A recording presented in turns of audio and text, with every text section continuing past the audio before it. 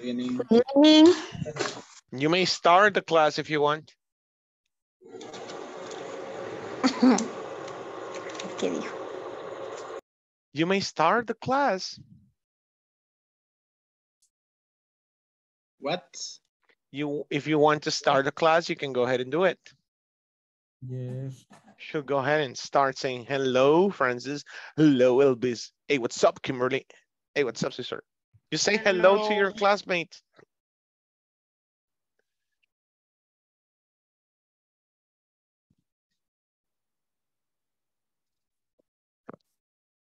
Hello, teacher.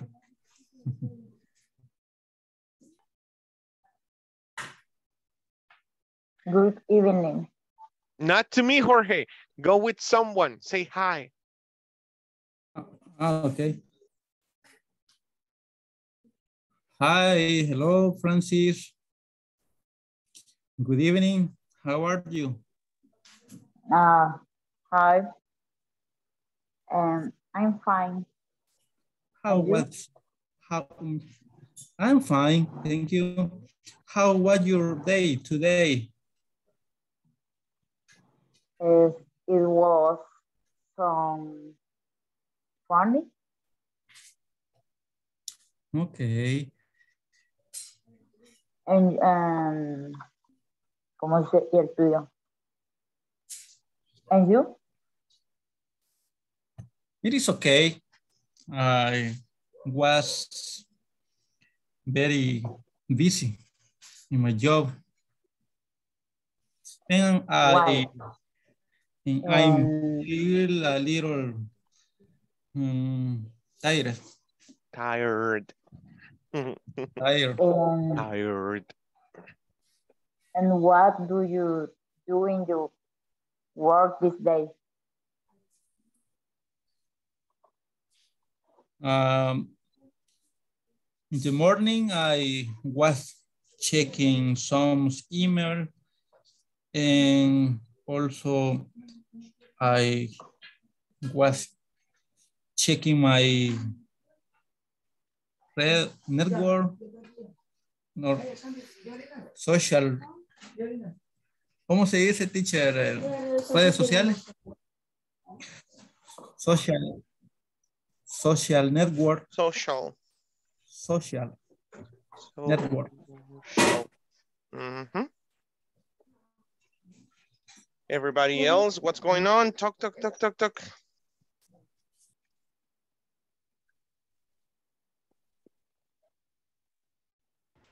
Good evening, everyone. Good evening. Good evening. Come on, guys. Break the ice. It is important for you to break the ice. Monday is tired. Okay, today we have a busy schedule. We have a busy schedule, but first, puedo estar en el oyente porque todavía estoy. Okay, good. Not a problem. It's okay. Gladys. Okay, so repeat. Tired. It is good. Tired. Francis, do it again. I am tired. Tired. Okay. Quiero que enrolles la lengua cuando pronuncies la R. Tired. Y cuando la desenrolles, tiene que sonar una una D, ¿ok? Tired. Tired. César. Tired. Casi, César. Tired. Ahí vas. Good, Francis. Good. There you go. Tired. I'm tired. Francis. Tired. Good. Right. Tired. I'm tired. Tired. Okay, no me sale, teacher. No me sale. Vaya, pues no, pues. I'm exhausted. Okay, I'm exhausted. Repeat, exhausted. Exhausted. Exhausted. Exhausted. Exhausted. Exhausted. Ahí está, Iris. Very good. Hey, good pronunciation, Iris. Muy bien. What is the meaning? Exhausted.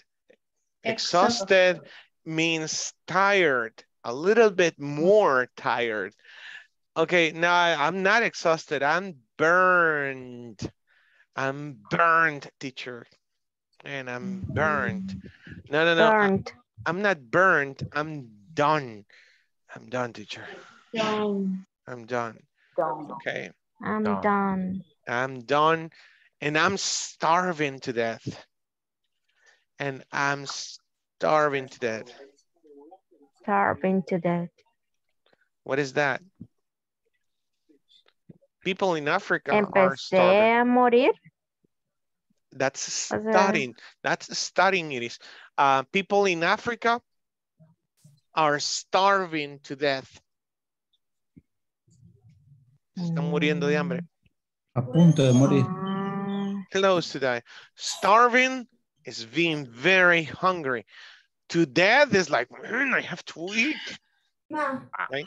Muriendo de hambre. Yeah.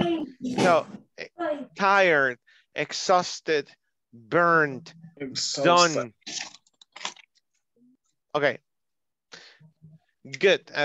Remember, acuérdense, al igual que en el español, en inglés, hay muchos sinónimos que puedes utilizar, ¿ok? ¿Cómo los descubrís? Empezar hablando de ti mismo en español, cuando estés solo, hablaste solo, todo el tiempo. Y ahora que ya vas moviéndote en inglés, hazlo en inglés. Ojo, el punto no es solo hablar, escucharte. ¿En qué cometes el error? ¿Qué te falta? Okay, so tonight, we gotta do something, right? We have to talk about the present perfect. Did you study the present perfect? Yes. Okay. Yes. Nope. Me sigue confundiendo. Don't say so, please. No digan so, se los ruego. Tengo un trauma con esa palabra. No much. Why no? Currently, A little bit. So, kind of. You better say kind of. I kind of started, teacher. I sort of got it. I sort of understood, you know. ¿Cuál es el trauma que tiene con Soso? Tenía mi primera alumna, la primera clase, yo como profesor, en 2014, mediados 2014. What's your name? What's my name? Soso, teacher. Soso. No, que cuál es su nombre, le estoy preguntando. Ay, otra, teacher, otra. Okay. How old are you? How old are you? Soso le decía. How old are you? How old are you? So, teacher. So. Yo, así que de cuántos años tiene. Mira, 3 meses así. Empezaba yo. Y eso, pero ahí estuvo mi inspiración realmente para decir, yo soy el del problema, no es el alumno, sino soy yo. O sea, créanmelo. So, that's the way it is. I had something for you, right? Present perfect. Okay, I need a volunteer to explain me the affirmations on present perfect. Really quick. Give me affirmations on present perfect. Alguien que me explique la estructura gramatical del presente perfecto y la raíz cuadrada de 25 no pasa. O sea, ¿cómo hacer esas afirmaciones en presente perfecto? Come on. Hi. Hey, Adeli, good. Y Adeli va a elegir quién va a decir las negativas y el que sigue va a elegir quién va a decir las preguntas. Necesito que me den un ejemplo nada más. ¿Se acuerdan que esa era la tarea? Right? Yes. So, let's go with Adeli. Adeli, how do you use affirmation? Estructura. The fórmula para present perfect. Okay. Subject. Have. Has. Past participle and complement. Yes. Example. Yes. I'd have ¿qué? Espérame, déjeme buscar un verbo. I have been My bathroom. No. I have been es de despertar. No, es de ser. O despertar mejor. I wakened. I have a walk-in. And my bedroom. In your bedroom, really? Yes. Oh, no. Oh, vaya, pues entonces cambiémoslo, pues. No. I'm just picturing. I'm picturing, remember? Me estoy imaginando. Okay. I have a walk-in in my bed. In the castle. In castle, my house. Out. Oh, in your... Okay, perfect. I like that. So that's an example. I have a walk-in in my bathroom. Who is next? Or stop. Do you have any questions? Anybody questions for teacher Aleli? Elvis? Elvis, do you have a question for teacher Aleli? No. No? Anything. You got it? Nothing. Okay. So who is going for negatives? Aleli, Elvis? Yes. Oh, perfect. Okay, Elvis, you go with negatives. Nice. For negative sentence with present perfect subject plus haven't or hasn't plus past participle plus complement. Participle. Plus complement. For example, I haven't gone to the beach in this year. I haven't gone to the beach this year. I haven't gone to the beach this year. It's true. That's true. Okay. Anybody has a question for teacher Elvis? No. Come on, guys. Okay, no question. Okay. Who's next? Santiago. Santiago. Tell me. Explain question form. Or Question the present form. perfect. Question form. Okay. Okay. The question form. A double-ish question. More. No. Close questions. Yes, no question. Yes, no question. Okay. Yes, no question. Yes. Subject. Have. I wrong? No, you're good. Okay, so wait. It's a closed question, so you start with the auxiliary. Yes. Auxiliary have or has. Ever has. Plus subject. Have the subject and Have has, okay. Subject, and then what? Plus past participle. past and participle complement. And the complement. For example. Okay. For example, sería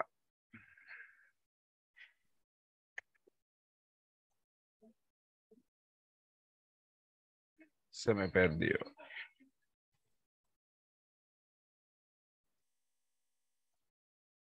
Who do you go with?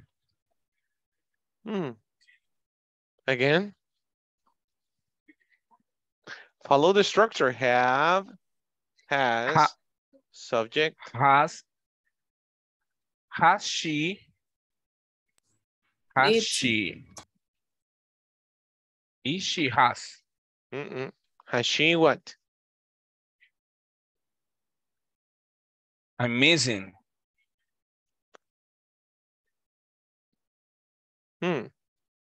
We feel a little lost. Let's see. So, have you watched yesterday's class, Santiago? Have you watched yesterday's class? Okay. No, I was. No, I haven't. I haven't. Have you lived enough, Emerson? Have you lived enough? No? Well, yeah, me, I have lived enough because I'm 40 years old, but what? Okay. Okay. So again, guys, how do you make a closed-ended question? Cesar, hold on. Jorge Alberto, you want to explain? Isabel?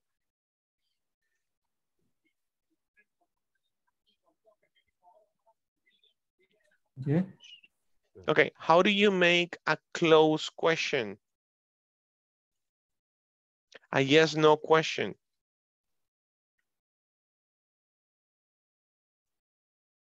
The structure. Yeah, the structure.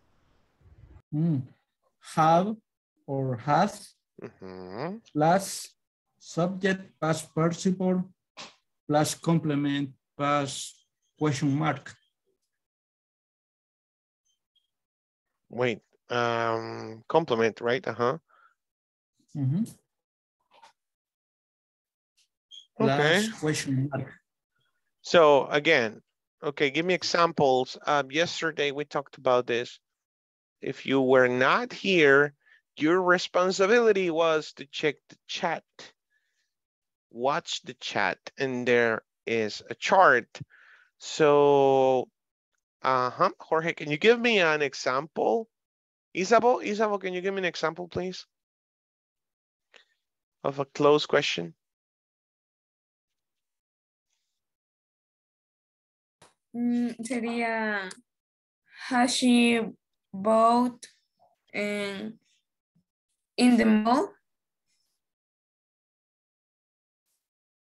Okay. Has she bought in the mall? Bought in. Has she bought in the mall? Yeah, she has. Okay, I could be a little bit more. Puedo explicar un poco más, eh? She has bought this word, bought. She has bought a video game. Okay. She has bought a video game. Okay. She has bought a video game. By the way, guys, you can contract. You can do this. She's bought a video game. She's bought a video game. She's bought a video game. She's bought a video game. She's bought a video game. No, she hasn't. Remember, this is the right structure.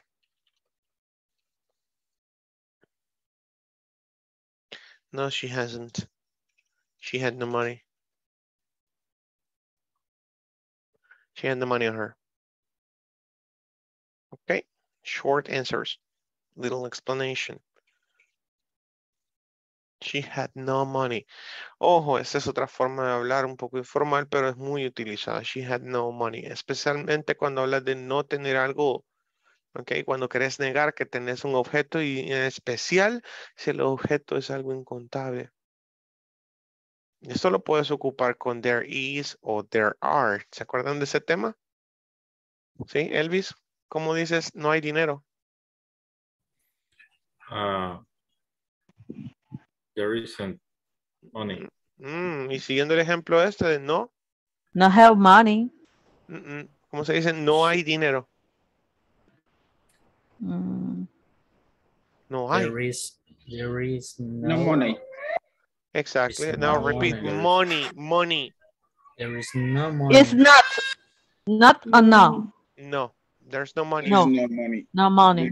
So how do you say there's no hay agua? No hay agua. There is no There is water. no water. There's no water. Water. Hey, there's no water. There is no water. There's Continue. no Last There's no example. water. No hay tiempo, Fátima. No hay tiempo. There is no time. Fátima Esmeralda. There are time. Come on. There's no time. There's no time. Y ojo, esto es bien extenso. Mira ejemplos, buscate ejemplos de esto. Hay una frase que me gusta. De ISSS. Ni siquiera ocupan el there's. Dicen not enough time. Not enough time. Not enough time for all that I want from you. Not enough time. There's no problem. Every craze. Hey, good. There's no problem. Okay, so I hope you made your examples. Can somebody give me Example, si hiciste la tarea y te sentís muy orgulloso, este es tu momento de brillar. Ok. Acciones terminadas. Finished actions. I need an example for finished actions. Si no, no jugamos. Finished. Santiago ni se acuerda que iba a recordar del juego. No, pero aquí lo tengo. Ya lo tengo listo. Ah, ok. What is it, play? Es que no dijo cuál era el premio. Ya tenemos diploma, así que no nos puede ofrecer un diploma. ¿Hay premio? El premio es... No. Sí. Media hora más de clase. Me voy traumado de este grupo porque me hace mucho bullying, me hace Leli.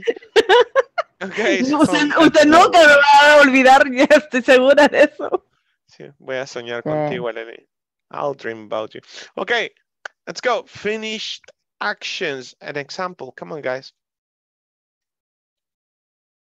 Finished actions. An example for finished actions.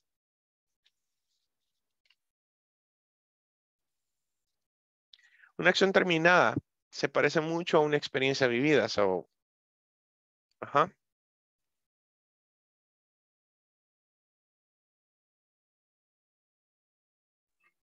Podría ser, I have been in the United States. Ahora, si hablo de cero estar, eso suena más ¿a qué? El bean suena a frijoles, teacher. Sí, la verdad que sí. Ok. Presente Ajá. simple. No, el cero, el Tiene hambre la estar. Va, démosle, pues. Solo El es una hora, cero señor. estar, teacher. Cámbiale pues el verbo. Tengo frijoles en los Estados Isabel. Unidos. Chicos, espérenme. Isabel está dando un ejemplo. Perdón, respetemos a los compañeros. A ver, ¿quién habló? Isabel o Reina, me perdí. O Fátima. Sorry, guys.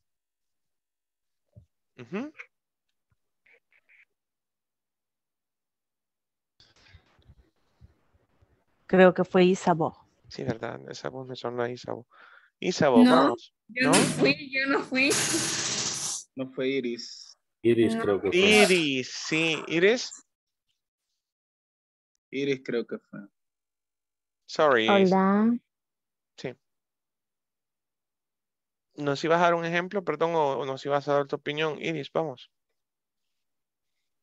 Se me olvidó, teacher, lo siento. Sorry, no, nosotros lo sentimos. Okay. I have been to the States. I have been to the United States of America. I have been to the USA. Okay. Eso suena a una experiencia. Hablar de cero estar en pasado perfecto, perdón, en presente perfecto. Estarías hablando de una experiencia, ¿no? Cero estar. ¿Cómo sería una acción recientemente terminada? I have walked in the park. Okay, I've walked in the park today. I've worked in the park today. Yo he caminado en el parque hoy. Okay. Traten de ocupar otros sujetos. Vamos. Ajá. So voy a ocupar el ejemplo de Emerson. We've walked in the park today. I just. Ah, y ahí empiezo a picar estos. De la tablita que dejó que estuvieron. Muy bien. Empiezo a ocupar estas preposiciones. Más bien. Sí. Ajá. We've just walked in the park today. Puntualito, caminamos en el parque hoy. ¿Sería apropiado decir hoy? No, we've just walked in the park. Acabamos de caminar en el parque. ¿Cómo dijo la traducción? Utualito. Utualito caminamos en el parque, sí. Ok, utualito hemos caminado en el parque. Ok, next, so we had recently finished actions. Este día no puedo conectarme debido. Ok, Luna Salón. Ok, recently completed actions. Acciones recientemente completadas. A ver. ¿Qué es lo que está haciendo?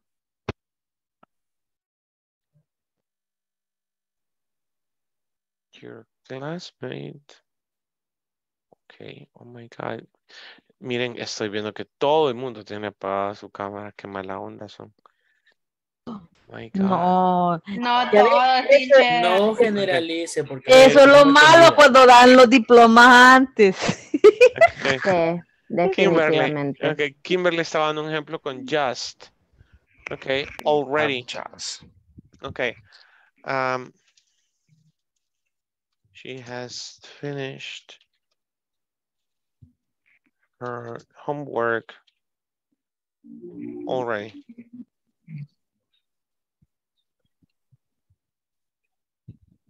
We aren't.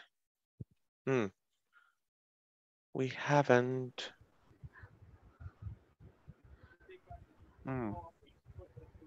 Va a mandar el WhatsApp eso, but teacher. Así no los escribo. Ya. Sí, notaron que siempre que termino de pintar ejemplos acá los Teacher, y si podríamos decir, he has a drought, the pictures, or he has a drought, this doll. He has round Pictures. Y algo como he A ver. has just broken the leg. El draw es como que lo acaba de hacer, ¿no? He has draw the pictures. Pero teacher, si dice will years, está contradiciendo, porque si draw lo acaba de hacer, porque está diciendo que en el año. Ahorita vamos a ver eso. Eso es lo que quiero aterrizar ahorita con ustedes. Broken his arm twice. Él mismo dijo twice, pero lo estoy agregando.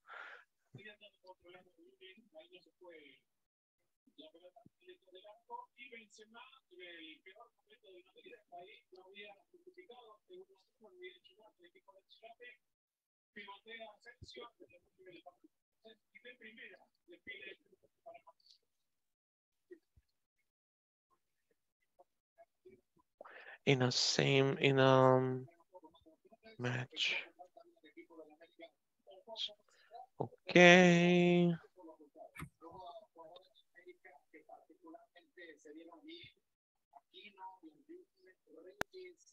I just had coffee.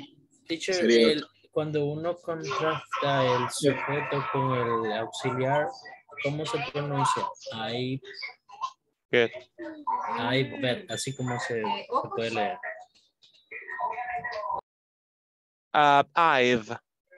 You've. Ahorita vamos a hacer eso. Ok, bien. Necesito que me vayan diciendo todos, todos. We've just walked in the park. Básense en el cuadrito que les envié. ¿Qué tipo de oración es we've just walked in the park? Es Finished action. Finished action, ¿segura? Yes. Okay, sí, vea, ahí decíamos, I've been to the United States. Decíamos, ¿qué es una? Life experience. Life experience, very good. She has finished her homework already. Recent completed actions. Recent completed actions, very good. We haven't gone yet.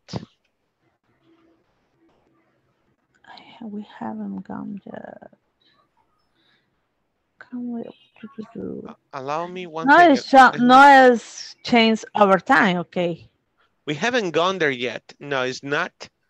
It is not changes over time. Acabo de estar con un grupo de avanzado, Aleli, y hacen lo mismo.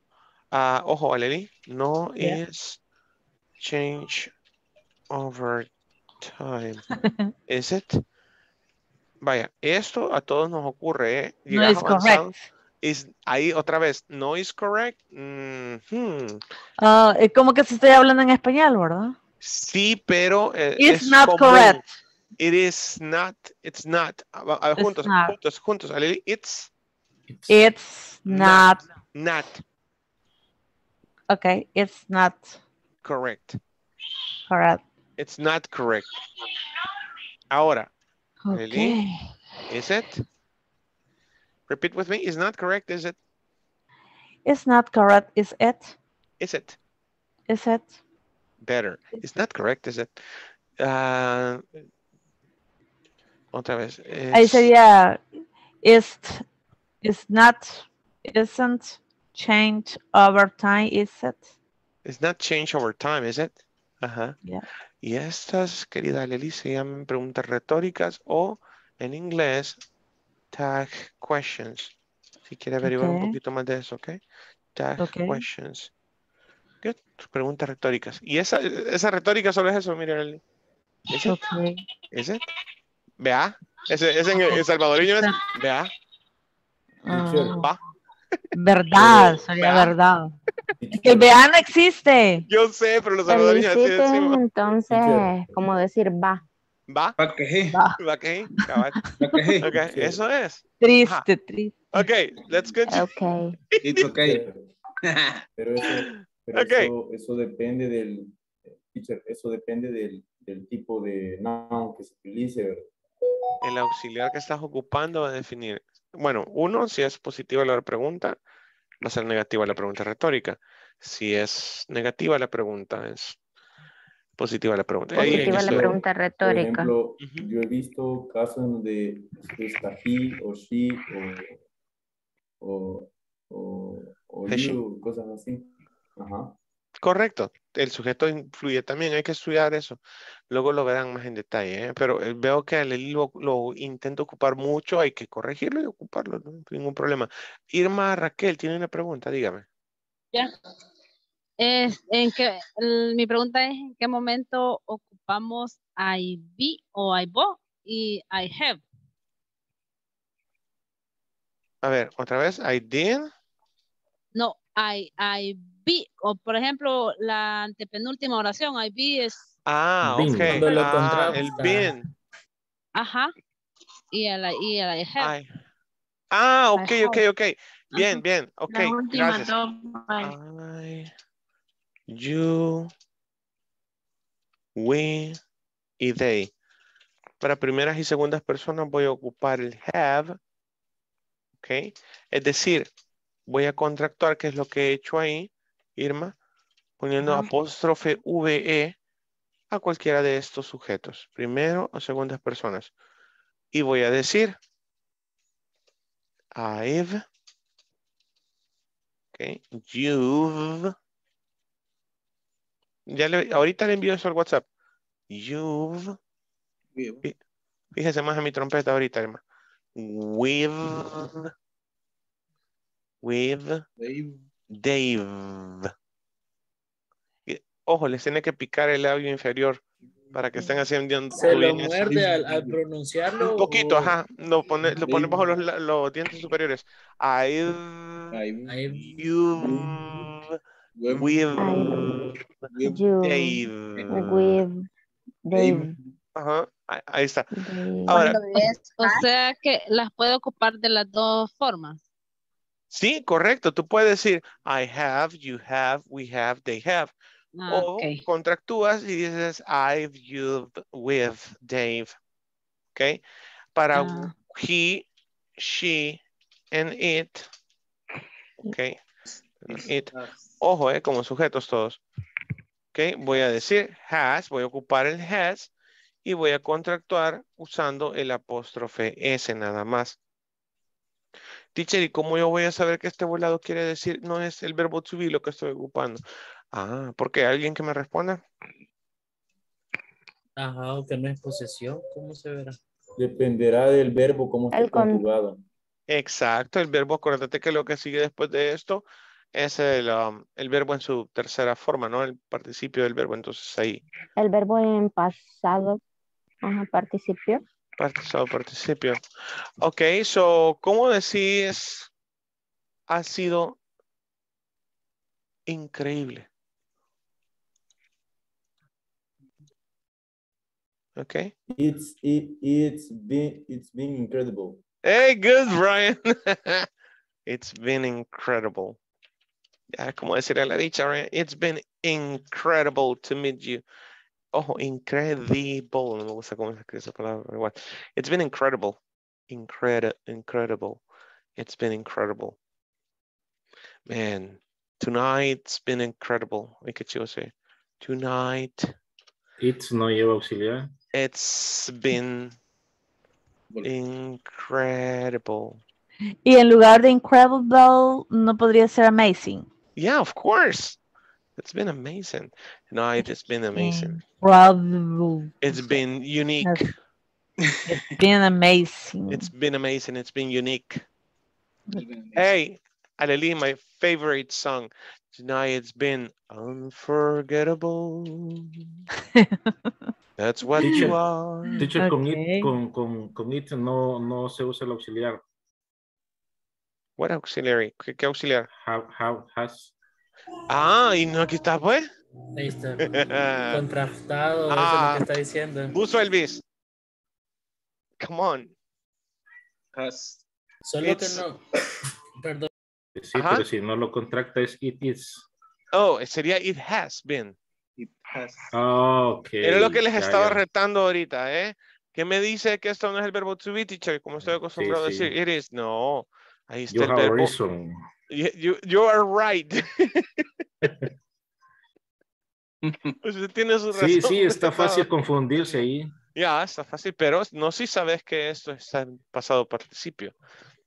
Okay. Pero con Frank Sinatra no hay problema. Yeah. Okay. So let's see. Any questions? Any questions? I know.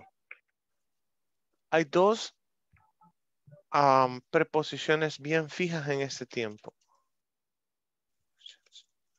Y hay una diferencia bien crucial en estos dos, el for y el since. Okay. I've worked for Regal International for 7 years. It means that I've worked for Regal International since when? Since when? I think it's 2016. I forgot. No, yeah, 2016 actually. It's almost 7 years. So it is 6 years, something like that. Yeah, 6 years. So I've worked for Regal International for 6 years. I've worked for Regal International since 2016. And can you translate this? It is? Estuve trabajando en Regal International por 6 años y estuve trabajando en Regal International desde el 2016. He trabajado. Oh, Elvis, good. Trabajé. He trabajado. He trabajado. Ah, trabajado. Ok. Eso es muy útil, ¿eh?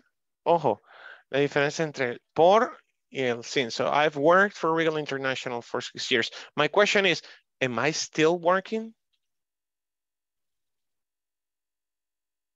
¿Estoy trabajando aún para Regal International? Yes.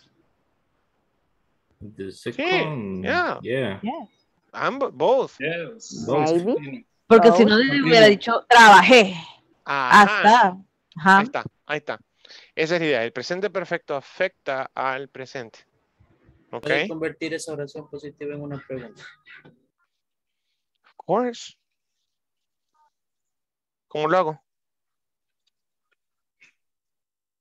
First. Have I worked for Regal International for 6 years. And have I worked for Regal International? Ojo, since me urge que todos vean el video que les envié. ¿Eh? Worked. How I, pero en caso de leer sería how you. Right. How you worked. Right, Cesar, that's right. Have you worked? Have you worked you for worked? Regal International for 6 years? Okay. Open question. Una pregunta de entrevista. How long have you worked for at? How long have you worked for at Avianca? How long have you worked for at Avianca? How long have you worked for at Antel? ¿Cómo fue tu trabajo? ¿Por cuánto tiempo has trabajado ¿Cuánto tiempo has trabajado en? How long have you worked for at For I don't know. 6 years. Really? Okay. I think. Okay, another question. Have you ever, yeah. Perdón, antes de moverme al siguiente punto, a la siguiente preposición. ¿Está claro esto del for y el since? Yeah. Yeah. Uno es por y el otro es desde, ¿verdad? Desde antes de tanto X en el tiempo, ok. Good. Ahora, hay una cosa, y esto es una regla general que no sé si ya se las explicaron. El never se ocupa en oraciones afirmativas, ok. Y esto vuelve la oración negativa. Negativa. ¿Ok? Es que es una cosa lógica, pero hay que tenerla en cuenta, ¿ok? Y el ever se ocupa en negativas and questions, ¿ok? ¿Ok? El ever. Entonces, por eso vas a ver eso de I have never. Vamos a ocupar una tercera persona. She's never been there. She's never been out of the country. She's never been out of the country. She's never been out of the country. Ella nunca ha estado fuera del país, right? Entonces sería, has she ever been out of the country? Does that make sense? ¿Tiene sentido? Se puede traducir como Ujú. alguna vez ella estuvo fuera del país o ha estado fuera del país. Ha estado, ajá. O tan simple como nunca ha estado fuera del país. Ella nunca ha estado fuera del país. Right? Lo más natural sería eso, ¿no? La traducción más natural sería nunca ha estado fuera del país. Que está en contexto que estamos hablando de ella, right? Right. Ok. Pero lo que me interesa muchísimo es esto. Never, affirmations. Para positivas. Ajá. Ever, negatives, and... Interrogative. Ujú. Ok. ¿Cómo hago en negativa entonces? Un ejemplo con negativa. Let's go. Let's use ever in a negative. She isn't never been out of the country. Vamos a ver. Ocupando la She's negativa. not. She hasn't. Oh, she hasn't. She hasn't ever been. Ajá. Ever been. She hasn't ever been out of the country. ¿Seguimos con el mismo ejemplo? Ok. Okay. Más Ok. fácil. Sí, creo que para no perderle eso, el hilo, La idea central. la idea central, que no le pierdan eso. Ok. Good. Questions? No. Y Okay. parece la pregunta. Ah, ya la borró. No, ahí está en el chat, en el WhatsApp. Ah, ok. Ahí hay una pregunta, Lili. Has she ever been out of the country? Ahora, una pregunta abierta, Okay. tal vez a Lili. Una pregunta abierta. Have you ever? Esto es un juego para adultos. Bueno, se hace con botella, hay tequilazos. Have you ever? Y hacer la pregunta, ¿no? Have you ever been arrested, for example? Have you ever been arrested? Have you ever been drunk? Okay. Ever. Why have you ever? Have you ever seen the rain? I want to know. Have you ever seen the rain? True. Ahí está. Ese es un claro ejemplo de presente perfecto. Una canción. Ok. Bien, tenemos 15 minutos. Bueno, 13 minutos. Ahorita le voy a enviar algo a su WhatsApp, Buxos, y le voy a dividir en grupitos. Esto está bien sencillo. Lo primero es un link para una herramienta que vamos a ocupar ahorita. Súper sencilla. Solo hay que darle clic a los daditos para poderlo girar. Y la segunda es una imagen. Una imagen de un juego de mesa. Solo les voy a ir para que ustedes practiquen haciendo las preguntas, ¿ok? Tiras el dado, Y si te sale el 5, ahí dice start en el cuadro. Ok. Si dice any question, tenés que hacer cualquier pregunta, desde cero. En cambio, si, por ejemplo, tiras el dado y a partir de start, y tú eres el primero, te cae el 5, ¿cuál sería la pregunta? ¿Alguien que me ayude? Let's say it's number 5 and you're number 1. Be in a fight. Hey, good. Have you ever been in a fight? Tenés que hacer la pregunta completa y hacérsela a alguien más.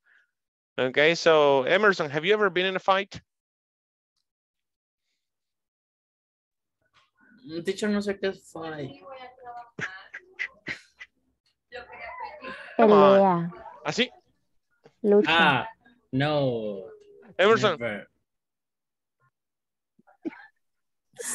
No, no es así, sino que es así va. Okay, so that's the question. Have you ever been in a fight, Karen? No. No, I never been in a fight. Okay, good. So I'm going to split you. Les voy a dividir para que tiren los dados uno por uno y le hagan la pregunta a un compañero, ok? Pero really quick. Tenemos pocos minutos y mañana vamos a empezar con eso la clase. So my cousin brushed her teeth or his teeth. ¿Y el premio? Este es el premio. Es un juego en grupos. Diviértanse. Ya te mandaron el diploma para que queremos premio. Ok, carpe diem. Carpe Yo iba a diem. decir que usted dijo Carpe premio. Yo diem. me estoy pidiendo un premio.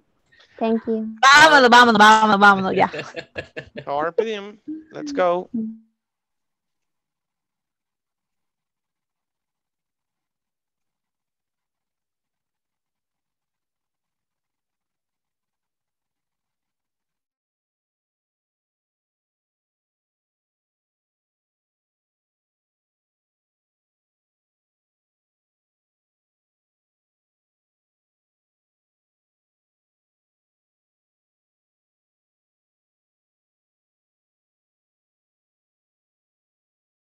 El teacher al WhatsApp. Si quieren, yo empiezo. Uy. Ok, vamos a lanzar mi dadito. Me dice 6. Say, have you ever met someone famous? Okay, that's weird, but nope. I never met someone famous. Met. Met. Uh-huh. Met. Yep. Okay. I never met someone famous. Okay. ¿Alguien más?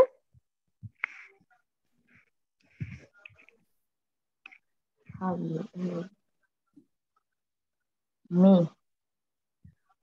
Ajá. Esa es la mía. ¿Quiere tirar usted el dado, Kimberly? Ahorita estoy en eso, permítame, me está cargando, vamos a ver. Bien. Ahorita. ¿Lo tiro yo? Dale. Dale. Tengo un poquito mal la señal, pero haré el intento. Ahorita aquí está cayendo un... It's raining. No sé cómo es que se tira. Ah, go, dice. Start. Dale.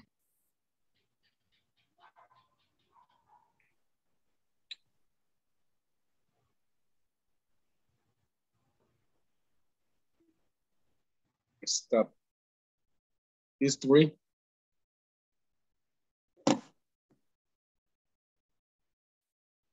Pero ¿cómo hacemos ahí para que vean que cayó el número que les digo?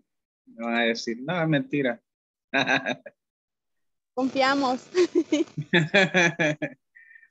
No la puedo descargar. Porque eso sí no se puede compartir lo del dado, ¿verdad, teacher? No, eso solo así. No es necesario, de hecho. O pueden compartir solo esa pantalla, es un link. Ah, no, mejor no. Mejor esto. Al final el punto es hacer las preguntas y contestarlas, vamos.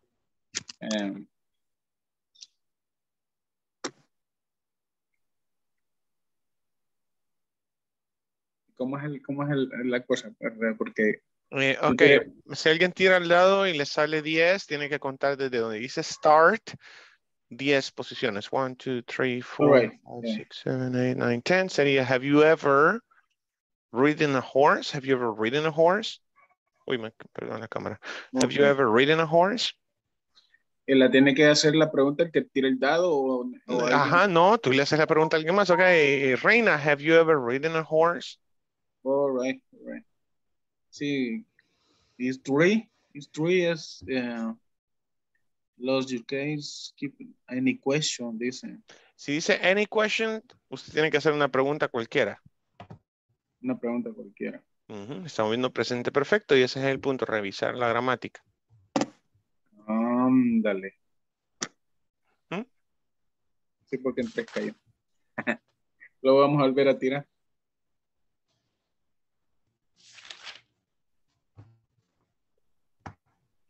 Dale. El 1 cayó, no se ve, ¿verdad?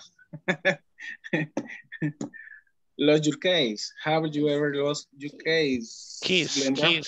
Have you ever Keys. lost your keys? Glenda. Make it 1, 2, 3, 4, 5, 6. Have you ever run in a race? Who is no run in a race. Run in a race. Have you ever run in a race? Run in a race. In your car or running, have you ever run in a race? Yes, in the bus. Oh, to the bathroom. Yes, to the bathroom. Yes. Right. Okay, next. Okay, next is Brian. Dírelo por mí, Emerson, por favor. A ver, ¿en qué número había quedado? En la 4. No, tira el dado. Top. 6. Emerson, 4. 6. Quiero ver 1, 2, 3, 4. 1, 2, 3, 4, 5, 6. Do you travel another country? The coin. Fall down. Fall down the coin in the street. Entonces. Espera, estoy formulando. Sí, nice. Quiero ver. So, no le gusta el teacher, pero es entonces. De hecho, allí en el cuadro está lo que necesitas. En medio dice, have you ever? Y luego unís lo que falta de la pregunta, ¿no? Have you ever? Nos respondió, pues nos está contando cómo fue. Okay. Teacher, una duda. Fíjese que aquí el dadito me sale, pero después no veo las preguntas. No, las preguntas tenés que volver a la imagen. Sí. A la imagen. Ajá, la imagen que está en el WhatsApp. Pero verdad es que aquí me sale, quiero ver, ¿dónde salen los que se tienen que ocupar? Todo está en el WhatsApp. Ok. Yo buscándolo en el dado. Ok, let's go. Vamos con el dado otra vez para Irma Raquel. Y cuentas ahí, Sabo, y le haces la pregunta. 3.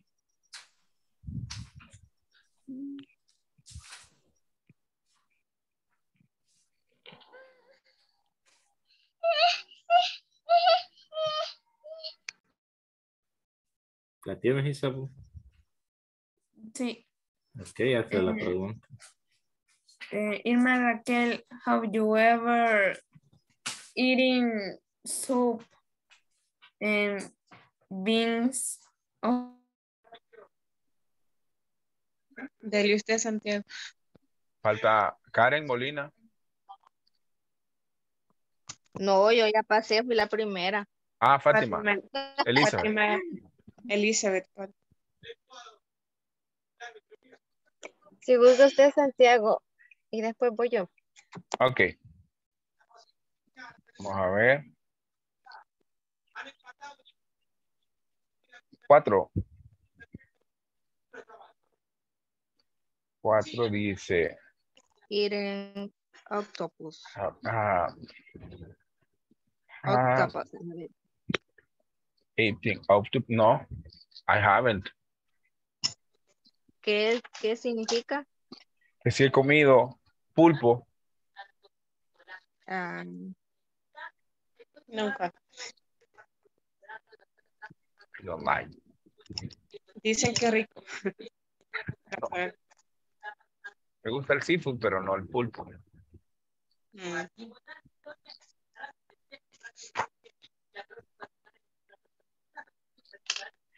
Fátima.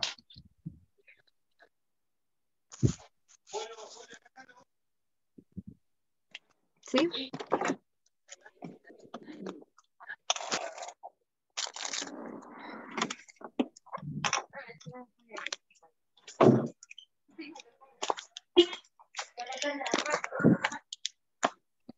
Hola. Va Fátima. Elizabeth.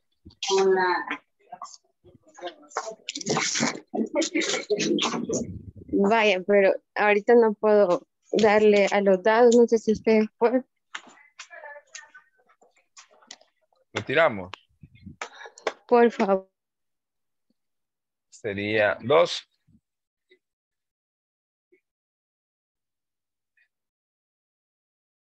Ya le había salido el 2 a alguien, ¿verdad? Sí. Sería skip 5. atrás.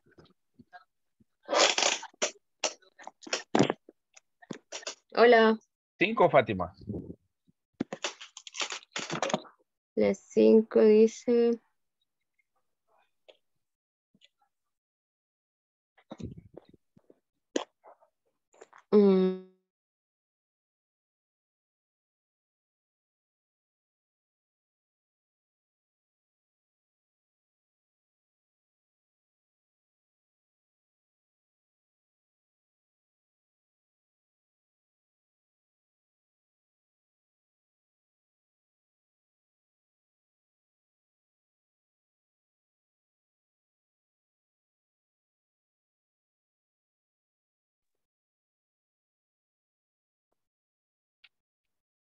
Okay, let me see. Francis, have you ever been to Lago de Ouija?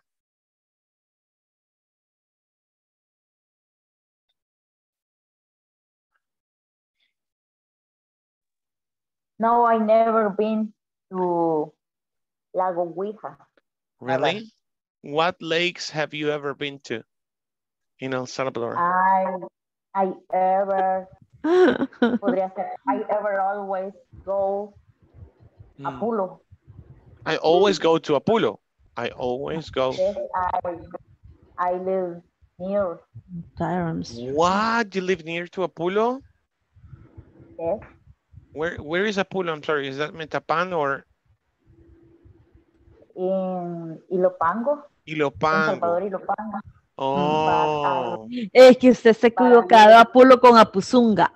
No, I don't know. No conozco mucho El Salvador.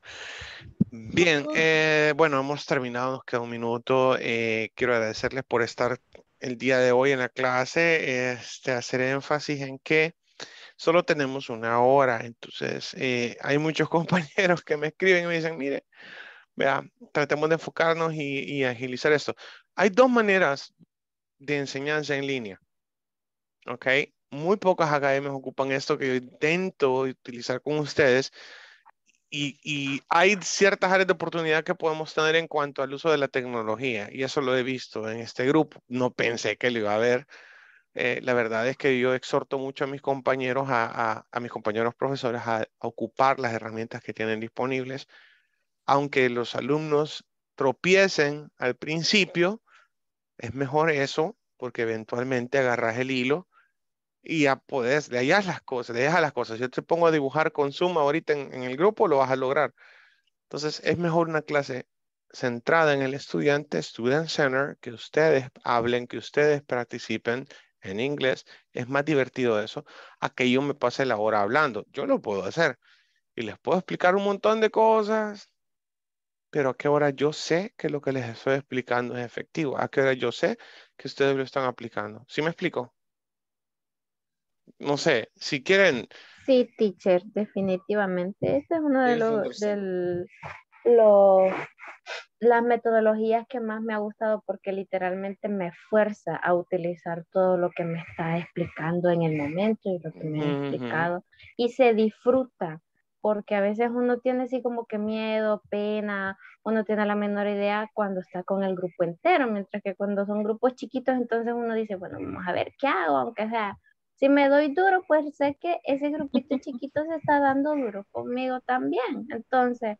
Y a uno también le da cosa que cuando alguien se equivoca o algo, pues ahí el grupo grande siempre hay mucho más número de reacciones. Entonces, Y sí les básicamente invito se a lo que acaba disfruta de decir mucho. Iris. Muchas gracias, Iris. Lo que les invito también es a aceptar el feedback, a aceptar la corrección de un compañero. Y aunque digas, no, me si vamos iguales, correcto, pero tu compañero tal vez ha notado. Y después le pueden preguntar al teacher y decirle, mire, tenemos esta duda. Porque ya casi me doy duro con Santiago y me estaba corrigiendo que yo digo first. ¿Y cómo es? ¿First o first? Porque él dice que es first. Ya me explico, o sea, un ejemplo burdo, ¿no? No es el punto enojarse, aquí es corregirse entre ustedes, eventualmente lo van a Todos los hacer. días se aprende algo nuevo. Every day, and that's true, ok. Les veo mañana, seguimos con esto, pero lo vamos a hacer bien, ok? Good? Okay. I'll see you Thank you, tomorrow. teacher. Take care, good night. Good night. Good night. Good night, guys.